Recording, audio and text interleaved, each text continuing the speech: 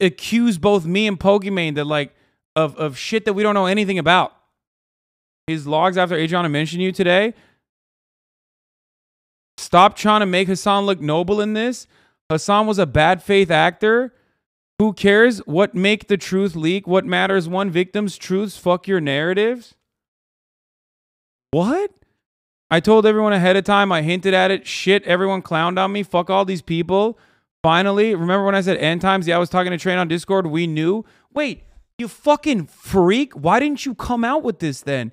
Why are they like literally... Why are they fucking in this most unhinged way hiding like sexual assault? What the fuck? And like waiting for the most opportune time to reveal it while simultaneously yelling at me for not even knowing anything about it. That means you're a fucked up person, idiot. You knew about it and you never said anything about it.